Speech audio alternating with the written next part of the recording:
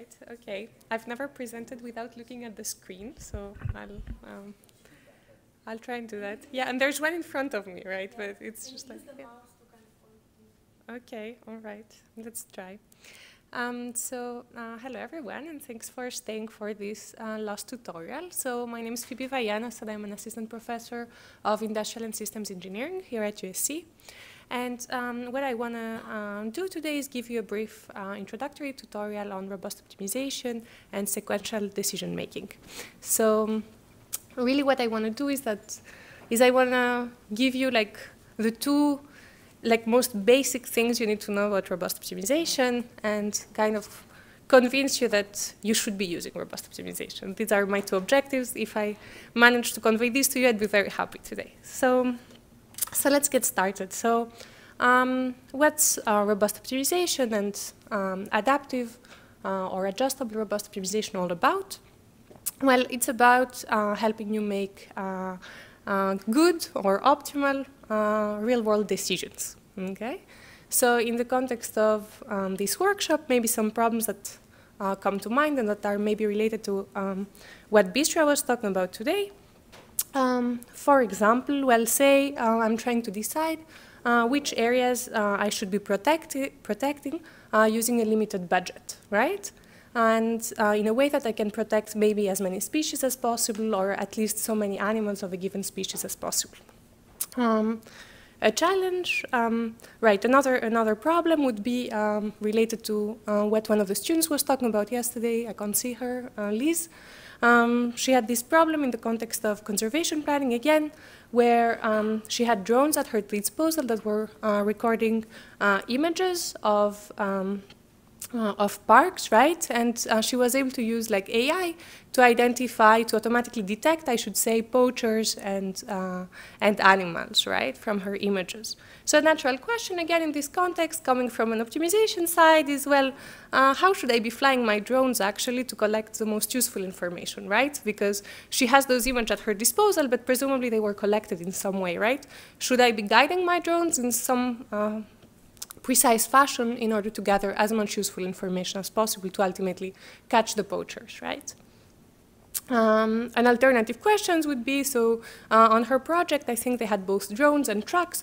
Well, how can I coordinate the two to work together, right? To maybe use each of them for what they're good at. Maybe the truck can travel faster on routes, but then cannot access like heavy forested areas, right?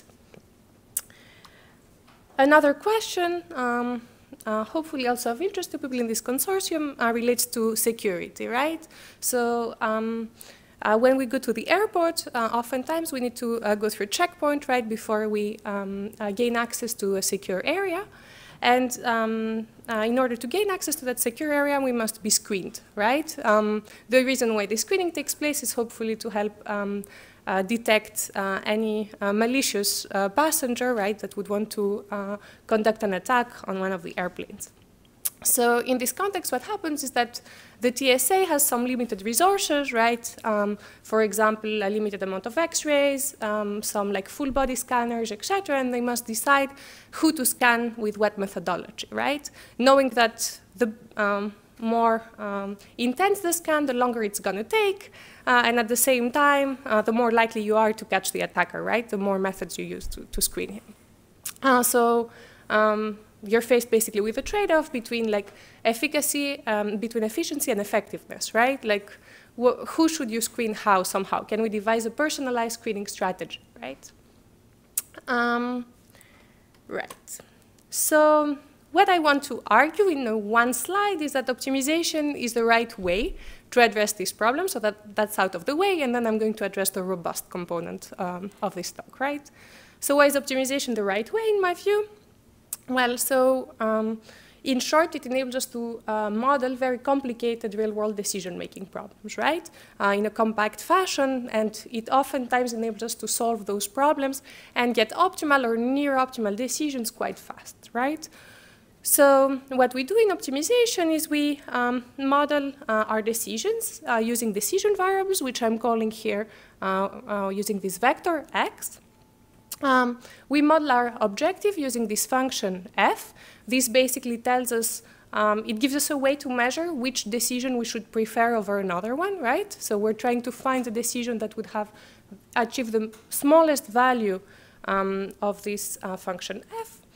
And we have oftentimes in the real world some constraints that we encode here using this set calligraphic X that says that not all decisions are feasible. For example, we may have budget constraints, etc., that I'm expressing compactly in this fashion, right?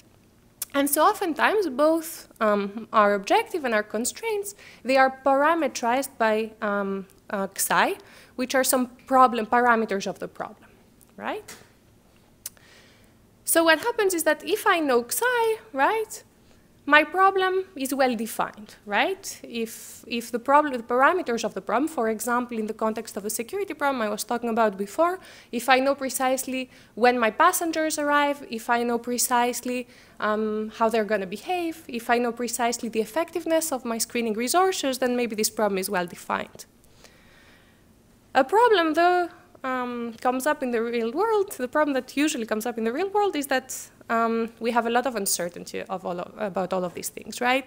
For example, in conservation planning, I have no idea where my animals are going to go, right? So maybe I expect that they're going to be in a certain cell, but actually they're going to be somewhere completely different. And add to that, the future may not be like the past, right? So climate change, etc., may affect how animals are going to move. And so in practice, at the moment when I make my decision, I don't really know what the future is going to look like in some sense, right? So mathematically speaking, these parameters xi, they're actually uncertain, right? So at this point, then a good question would be, well, okay, let's just take these parameters and make them equal in my optimization problem to their expected values, right? So maybe I have some historical data. For example, for passenger arrivals, I take that data, I average across like years and find the expected number of animals in each cell or the expected number of passengers that arrive in any given quarter and so on and so forth, right? I could do that. Then my problem becomes clearly again well defined. I fix xi to some expected value and I solve my problem. Why is this not a good idea? So let's think about this young man who actually is just coming back from the pub, right? He's trying to get home. And so he's decided to use this very busy highway to get home. But unfortunately, he's not walking very straight, right? I said he's very drunk. And so let's think about the average position of this young man. Yeah, you will agree with me that the average position of this man is along the middle of this busy highway. Yeah, so if I think about the state of the drunk at his average position, right, I'm going to think he's safe and sound, yeah, that he will get home. On the other hand, yeah, if I think about the expected state of this young man, well, more often than not, he's not on this line, right? And so it is quite likely, actually, that he won't be getting home, right? So this tells us that if we ignore uncertainty and just treat the uncertain parameters as being equal to their nominal values, we may end up coming up with plans, for example, paths for this man that will be infeasible, right? Meaning he will not get home. Okay, so I think I'm motivated that optimization is a good tool for addressing real-world decision-making problems, and that I'm motivated that we cannot ignore uncertainty in optimization. All right? So now, I'd like to start briefly easing you into the robust part. So at the high level, what are we usually given? So usually we're given a description of a decision-making problem in words, and hopefully, if we're lucky, like Bistra, some data. And then, using these two things, we try to come up with a model that we think is representative of the problem we're trying to address, right? I'm going to keep it at that for the time being. And then from the model, we hope that so maybe a mathematical optimization model, I should say, or mathematical model of some sort. We come up with what are at least feasible decisions relating to my young drunk man, and hopefully also optimal or at least near optimal decisions, right? So this is what we're trying to do. This is usually the problem we are faced with. So I said that in terms of my model, I'm happy that I'm going to use optimization, right? But I'm still like left with the question, well, what am I going to do with my data, right? How am I going to encode this uncertainty in my optimization model, right? We said let's not use expectations, not a good idea. So the argument is that in practice, what we have at our disposal is the data, right? And traditionally, what we have been doing in optimization is that we've been using probability distributions in order to model uncertainty in our data. So we took our data, we fitted the distribution, and then we had that distribution for use in our optimization problem, okay? But really, probability distributions, they don't really exist, right? The only thing that we were given is data, and we chose to use that data and to obtain a probabilistic model of uncertainty to fit into our optimization problem. So really, probability distributions, they are a modeling choice that we consciously make, right? And now I'm going to quote my postdoc advisor and like a co-author of mine that make the following very nice argument, I think. They basically state that, okay, when we developed modern probability theory, right, our intentions were not really to use them in optimization, right? So the intention was not to have a model that enabled us to solve our optimization problems fast, right? And on the contrary, Danzig, when he developed the theory like OR, let's say, he had like tractability in mind, right? He wanted a model that he can, and an algorithm that he can solve efficiently, right? And for which he can obtain optimal solutions fast. So why are we really trying to marry these two things is a question, right? Is this a good idea? Well, so for years and years, that's what we've been trying to do in optimization, right? And unfortunately, it turns out that more often than not, in particular when you have a lot of uncertain parameters that are highly correlated, etc., what you obtain when you feed these distributions into your optimization problems is a model that you cannot solve in a reasonable amount of time, at least not in a time that may be fast enough for your application of interest, right? On the contrary, what we know how to solve very fast is linear optimization problems, convex optimization problems, and to echo Bijlstra, discrete optimization problems, right? So in practice, we can solve them fast. I know this is a controversial statement maybe to make in CS, but I think Bijlstra made the argument for me earlier.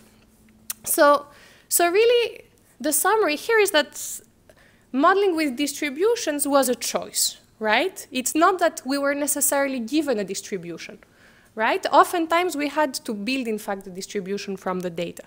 And so the question here is like, is it the right choice? Yeah, probably, since it results in problems that we cannot solve fast, probably it's not the right choice, right?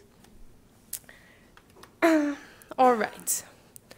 Now, I think like something that inspires robust optimization is this statement. It says that when we have large-scale random phenomena, right, then together they collect, they create non-random regularity, right? And this is precisely the view of robust optimization.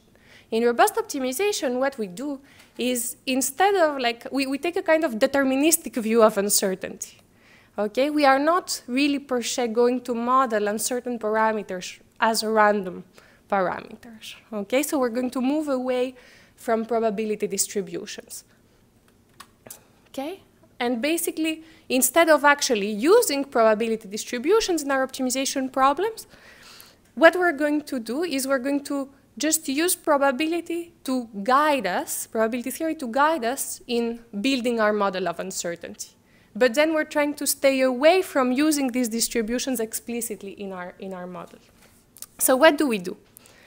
Well, the idea is to forget about probability distributions and work with something called an uncertainty set, okay? So what do we do? Here in my figure, I'm introducing this uncertainty set that I denote by xi, right? This can be viewed as the set of all uncertain parameters that I would like to be immunized against. So I want that for any realization of the uncertain parameters in this set, my constraints should be satisfied. Okay, so if we think about our drunk, maybe we want that, well, no matter how much he deviates on each side, he should remain alive. Okay?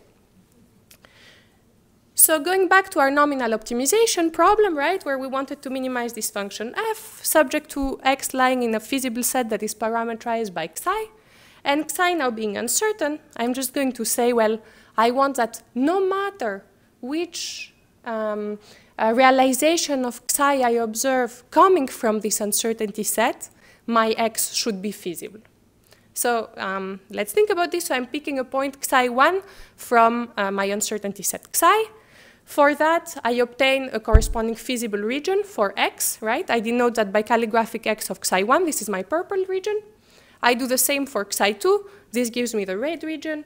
Xi3, the blue region, right? And basically, I want that no matter which xi in xi I see, I be feasible. So I need to take the intersection of all these colored regions, right? And that will give me my feasible set. So clearly then, with these new constraints in my robust problem, no matter which xi materializes, my x will be actually implementable. Okay?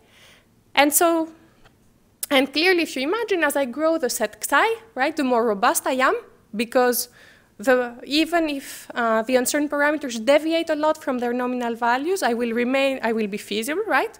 But clearly I'm reducing my feasible space, so I'm going to be able to optimize less well in some sense, right?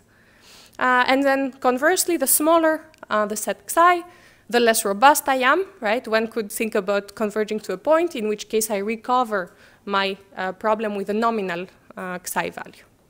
Is the formulation clear? All right, I'm going to take this as a yes.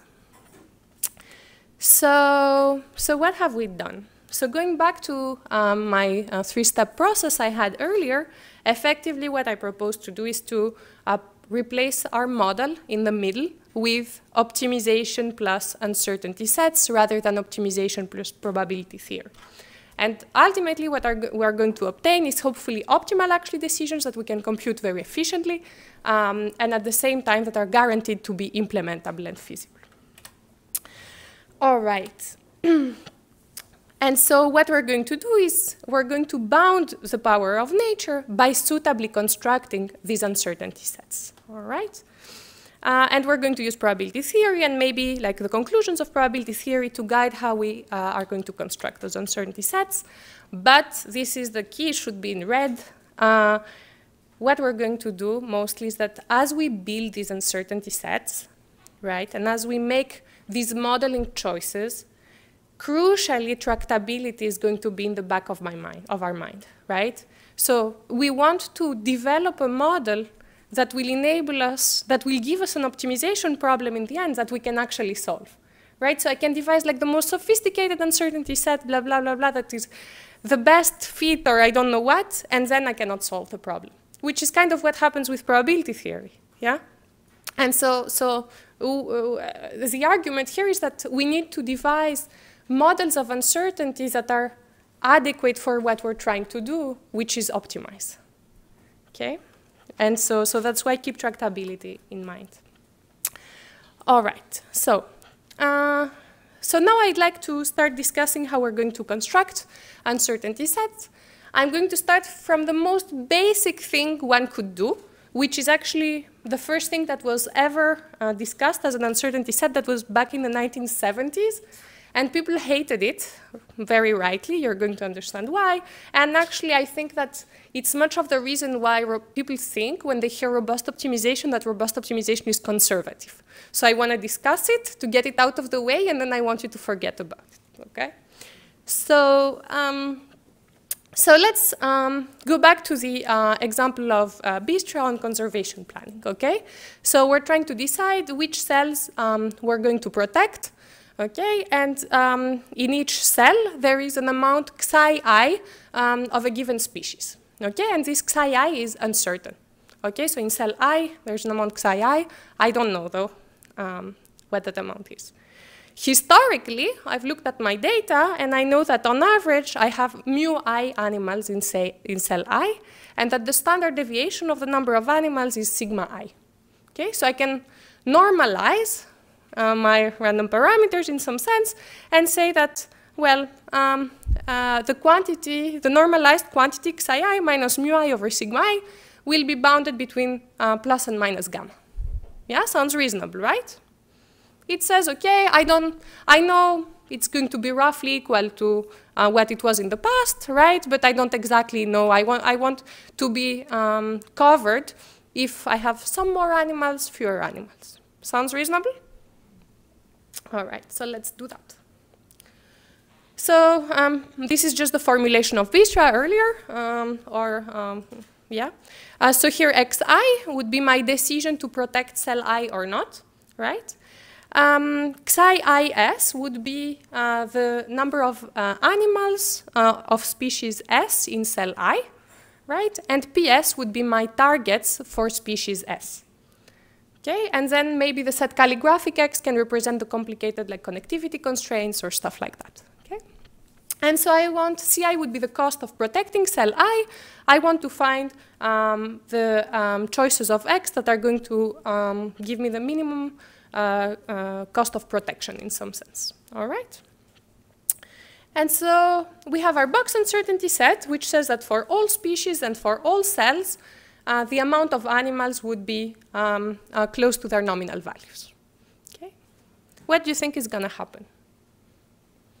So I want to ensure that at least an amount PS of each species S is protected. Okay.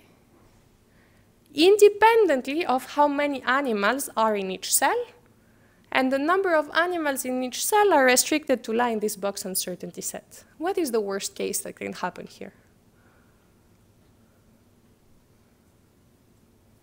Any ideas?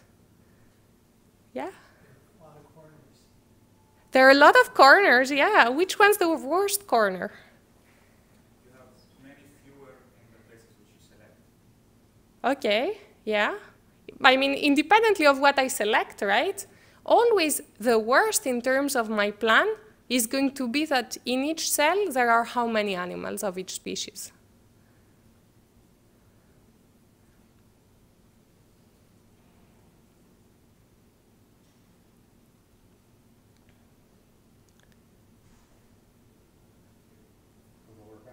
As few as possible, yeah, the lower bound, yeah? So with this very naive uncertainty set that in principle looks reasonable, yeah? I'm saying that I want to be protected for a case where in each and every cell and for each and every species, there are in each cell as few animals as possible. Okay?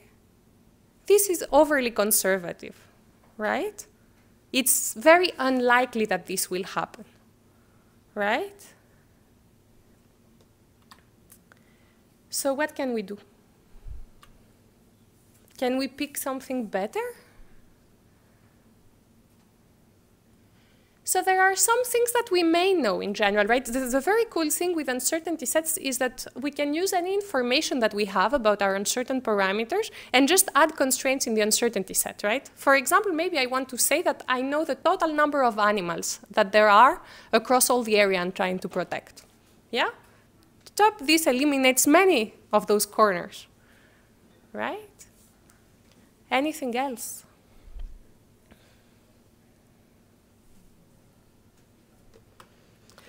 All right, so here's an idea. I'm not going to go through all the possible uncertainty sets that have been discussed out there. I'm just going to propose one alternative, right? And then let you go explore, okay?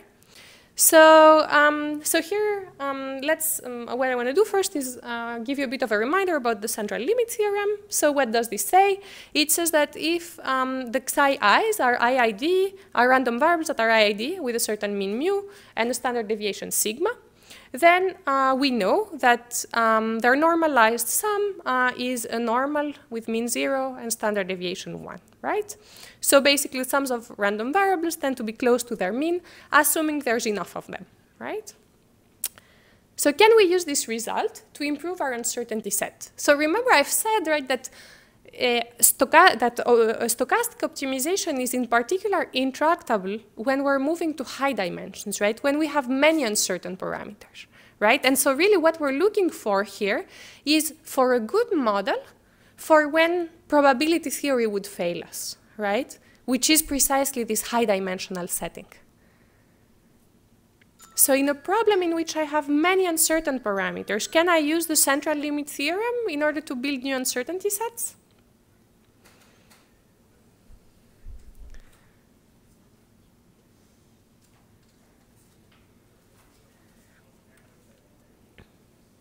How about just adding my random variables together, right? My now random, they're no longer random here, right? I'm going to say that my new uncertainty set is going to be the set of all parameters xi, such that when I normalize them and add them all together, they lie between plus and minus gamma square root n, where n is the number of uncertain parameters.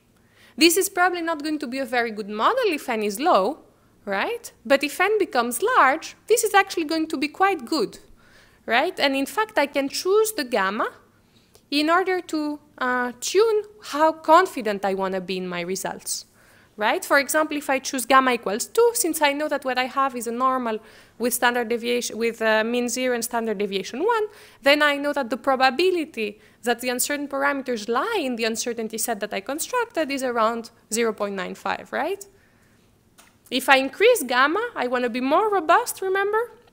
And then the probability that my uncertain parameters materialize in this set becomes 99.7, right, %. Have I lost everybody? Is someone still with me? Okay, cool.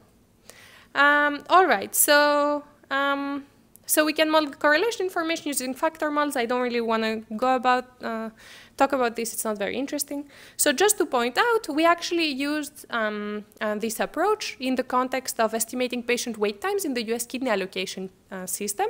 Here, basically, you have patients that are waiting for kidneys, and in order to estimate how long they're going to have to wait, you need to understand how kidneys arrive. And in order to model the distribution of kidney arrivals without using probability theory, we use a variant of this uncertainty set that is based on the generalized central limit theorem. And basically, by changing the value of gamma, we are able to estimate different quantiles of the wait time distribution. And this is what I'm showing here. I'm showing for a specific for a specific donation area that's in Pennsylvania, how the wait times are going to vary in dependence of the patient rank. And each line corresponds to a different value of gamma, which corresponds to a different quantile of the wait time distribution. So for example, someone ranked 60 would have to wait around 1,000 days before they get an offer for a kidney. All right? All right, so hopefully by now I've at least motivated that optimization is good, that robust seems to make sense from a modeling perspective, and that it's very flexible, that maybe it enables us to incorporate information about our uncertain parameters that we may not be able to incorporate using classical, at least easily, using probability theory. And now I want to show you that actually it results in computationally tractable models. All right? So, so let's consider this linear optimization problem. Okay, so we all remember from our very first optimization class, an linear optimization problem reads minimize C transpose X. X are here my decision variables, which I have put in blue. The data will be in black always, and the uncertainty will be in red, subject to AX less than B. And now what happens, remember, I have uncertainty in my model. So the matrix A is no longer perfectly known. The right-hand side vector B is no longer perfectly known. They are both affected by some uncertain parameters, xi, that live in an uncertainty set xi. okay, capital Xi. And for this talk, I'm going to assume that both the matrix A and the right-hand side vector B are actually affine in the uncertain parameters. Okay, so they can be written in short as, so A of Xi, each of its rows is an affine function of the vector Xi, and so it's expressible in this fashion for some perfectly known matrix A and perfectly known vector AI. And similarly, B of Xi is affine, so it can be expressed in this fashion for some known matrix B and vector B. Okay, it's clear? All right. And now we're going to work with a polyhedral uncertainty set. Okay, this is exactly what we've been, both sets that I discussed earlier are polyhedral. Okay, so effectively, our uncertainty set can be written in the form of the set of all Xi that satisfy this collection of finitely many linear inequality constraints. Okay. So now let's go through this line by line. So here again, W and H are data, right? So they're perfectly known. And I want to be immunized against any realization of Xi in this set. To require that all of my constraints should be satisfied for all Xi in this set is the same as to require that each of my constraints, my uncertain constraints individually, should be satisfied for all Xi. So now I'm going to focus on a single uncertain constraint, and I'm going to show that I can express it efficiently, okay? So each constraint, so in particular the ith one, reads like this, right? So this is the ith row of my A matrix, and this is the ith element of my right-hand side vector, okay? I want this to hold for all Xi and Xi. Remember, this set Xi is a polyhedral set, so really I have infinitely many constraints here, right? So if I look at the ith robust constraint, it corresponds to infinitely many constraints. So it looks like it's a difficult problem, right? Here, for the second line, I just replace AI of Xi and Bi of Xi by their definitions, right? We said they are affine functions of the uncertain parameters Xi. For the third line, I just move everything that relates, that is uncertain, right? That is multiplied by Xi to the left, and everything that is a constant, for our purposes here, that does not depend on Xi to the right. Okay? So now we have this guy, which says that for all Xi, I want this left-hand side to be smaller than this constant, right? For any given x, this guy on the right is a constant. This is the same, clearly, as saying that if I seek the highest value that this guy can take, when Xi takes value in the uncertainty set, that value should be smaller than this constant, right? So the third line is equivalent to this line, where on the left I'm solving a small subproblem, right? I'm saying that if I seek the value of Xi that is going to make this objective as high as possible among all the feasible choices that nature or Xi can take, this value should be smaller than that constant. Everyone with me up to now? All right. And now this is the key. The key is duality theory. What it says that, well, this maximization problem, this is a linear optimization problem, right? That maximizes over the uncertain parameters Xi, right? This problem is equivalent as this dual minimization problem, right? So now I have an optimization problem that is a minimization problem whose optimal objective value should be smaller than a constant. But this can be just stated as an existence, as a feasibility problem, right? I am saying that there must exist a lambda that would satisfy the constraints of this problem and whose objective value would be smaller than that constant. All right? So what have we achieved? We started with infinitely many constraints, and we expressed this equivalently as a set of linear equalities and inequalities, right? And in fact, finitely many of them, right? We can do this for each and every one of the constraints in the problem, right? And we obtain an LP. what's the size of that LP? Well, the number of decision variables would actually be polynomial in the size of the original problem, meaning the number of decision variables of the original problem, the number of constraints of the original problem, and the number of constraints used to encode the uncertainty set. So this is quite cool, right? And fairly surprising result that basically an undergrad could do, right? All right. Time, how much? Minus 10? All right. Okay. So give me 2 minutes to wrap up then. So, so we can extend some of these ideas to sequential decision-making problems, or approximately extend this idea. So in sequential decision-making problems, what happens is that the uncertain parameters are revealed sequentially, and in response to the uncertain parameters that we have observed up to a certain point in time, we are going to make decisions. So these problems are more challenging than single-stage problems because our decisions are functions of the uncertain parameters, right? We're optimizing over decisions that map realizations of the uncertain parameters to actions. The idea here is to approximate the second stage or recourse decisions, so these functional variables, by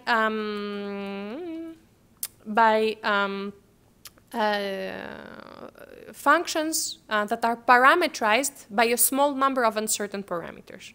So by a small number of decisions. So in particular, we can restrict these general decisions, so these general mappings, to be linear in the uncertain parameters that we have observed up until a particular period.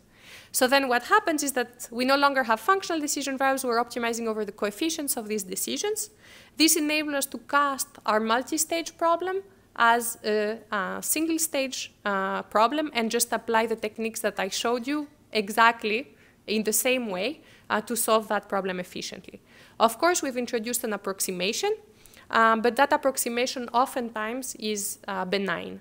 For example, we use these ideas in the context of this airport problem I began with, where we decide how to screen passengers as they go through the checkpoints. What we showed is that, first of all, we can solve these problems where the arrival times of the passengers are uncertain very efficiently using these techniques, and also that they perform a lot better than techniques that ignore uncertainty in the arrival, and that in the arrivals, and that must rely on heuristics for allocating any passengers that would overflow, meaning if more passengers than planned arrived, we don't know what to do with them in a plan that ignores uncertainty, right? And so you must decide on the spot what to do with these guys. And so one idea would be, well, just assign them to a random team, or just assign them to a team that is the most effective, and so on and so forth. So we compared our approach that explicitly accounts for uncertainty in the arrivals to these heuristic approaches. We perform far better. Basically, in the worst case, we outperform all of these approaches by over 75% in terms of our objective value.